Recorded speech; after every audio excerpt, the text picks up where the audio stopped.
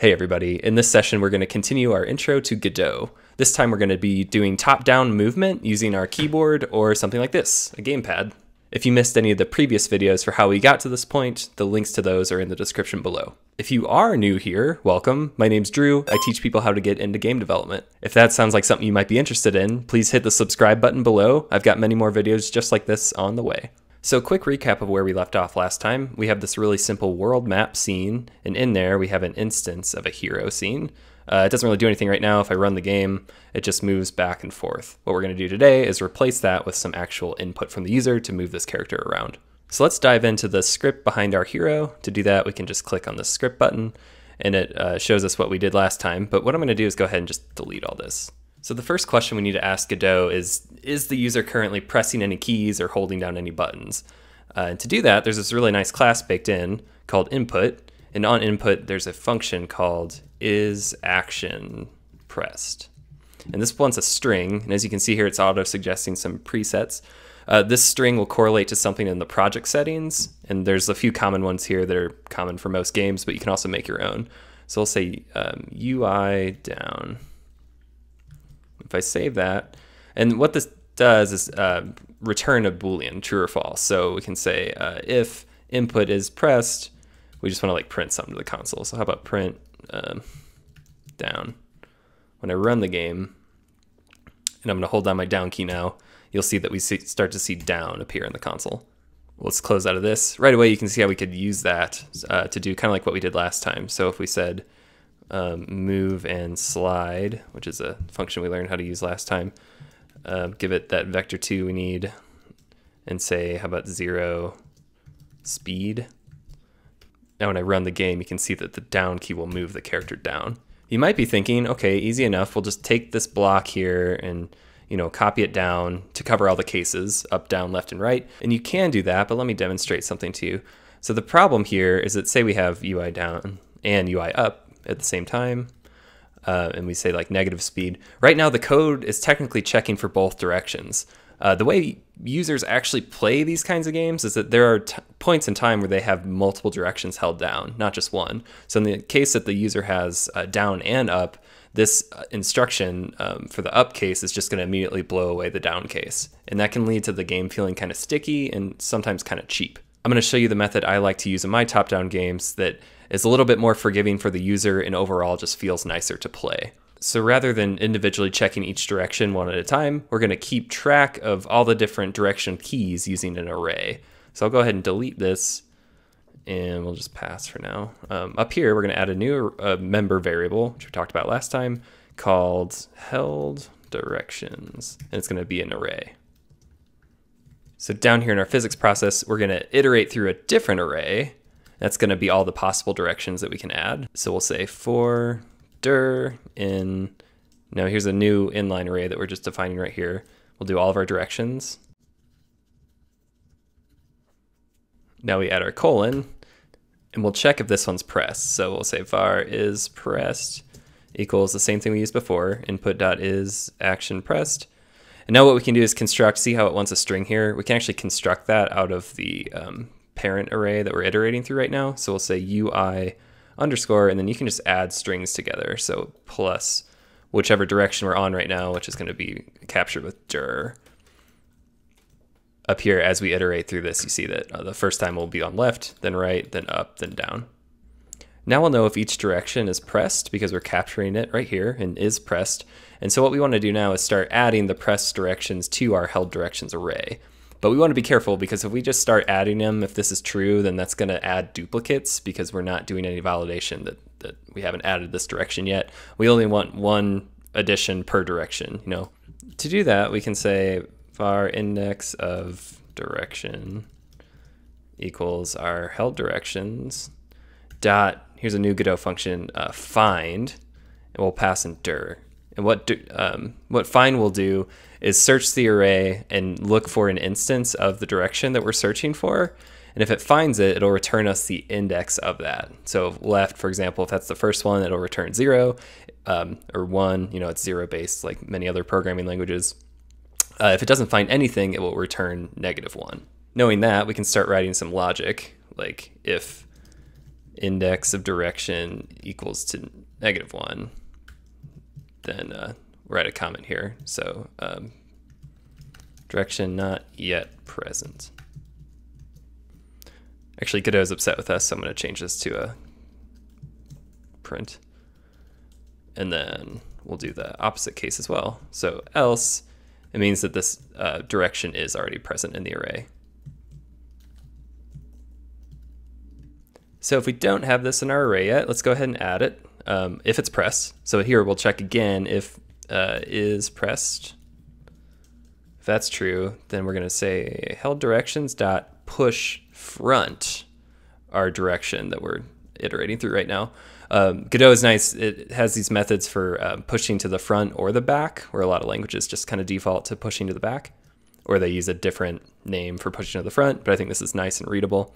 And then down here, in the case where the direction is present, let's go ahead and check that if it's not pressed, we'll remove it. So if not is pressed, I think in Godot you can also do this. If not is pressed, which may be more readable, but sometimes I have trouble turning my JavaScript brain off. So if not pressed, we'll do a similar thing, but this time we're going to say held directions.remove. Remember, we're already checking if it's in the array, so we know it's here. And if that's true, again, this value, index of direction, will be greater than -1, and that will be the index that it found.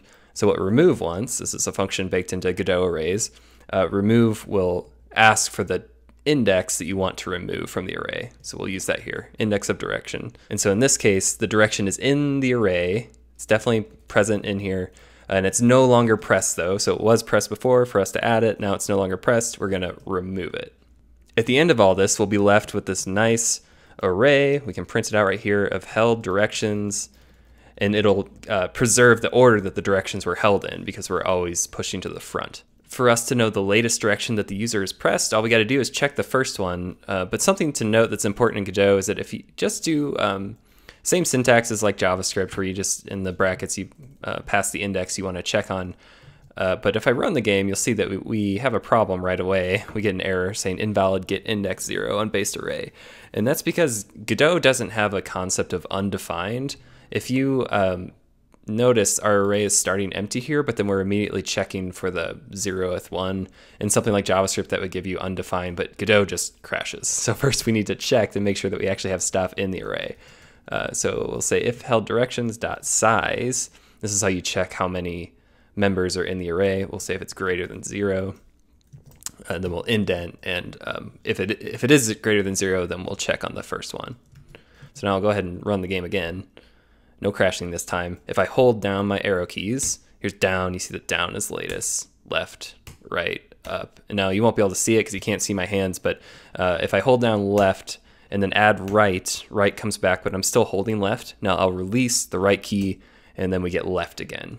One thing I also want to call to your attention, or bring to your attention, is that Godot also has nice input methods that are similar but a little bit different. So here, check this one out. Is action just pressed, and this one will only fire on the very first frame that the user has pressed the button. So it's really good for like actions like pausing or maybe talking to an NPC or something like that.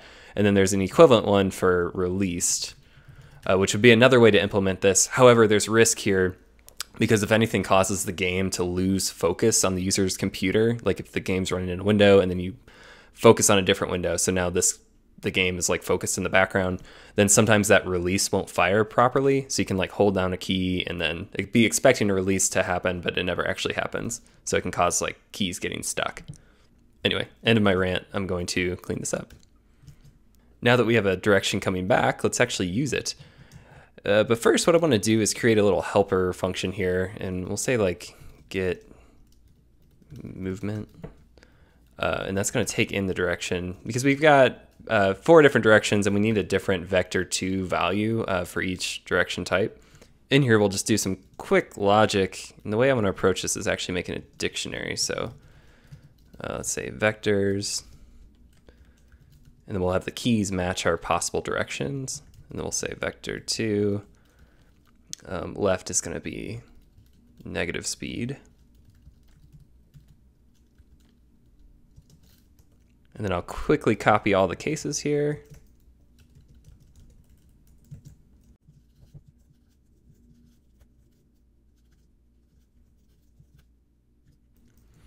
Now what we can do is just return the value in the key that's passed in.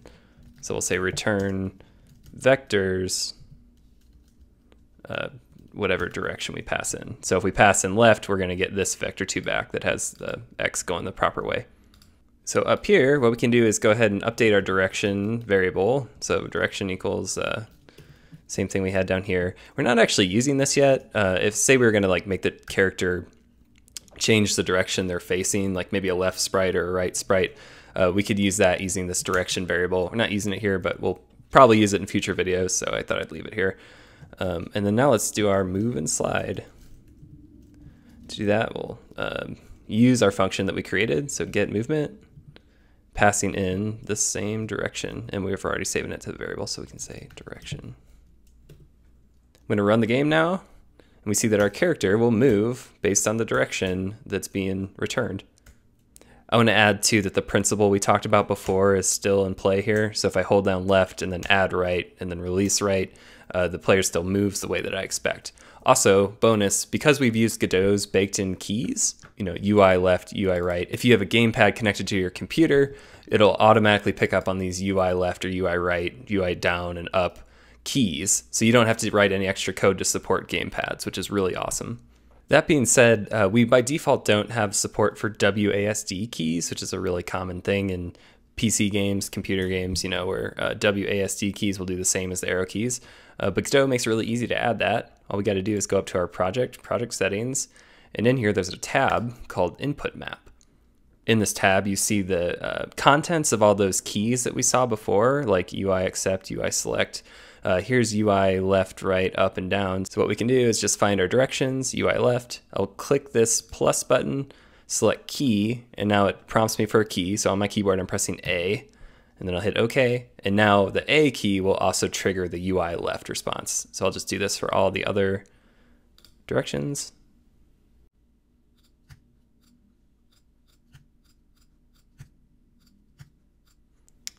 And just like that, now we have WASD support. I also want to point out that everything that you do in Input Map can also be done with code. So if you wanted to create a screen where users could rebind the controls to be whatever they want, you can control all that stuff through GDScript. That's the end of our top-down movement part. In the next video, we're going to get started with collisions and some other concerns that come up when you're making a top-down game. Thank you so much for watching. If you learned something, please hit that like button. Like I said before, I've got many more videos like this on the way. So if you like this, you want to keep learning, keep making stuff in Godot, please hit the subscribe button. If you have any questions, comments, requests, whatever, feel free to leave them in the comments below.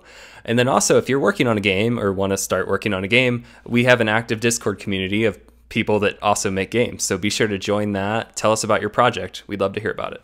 Thank you so much. See you next time.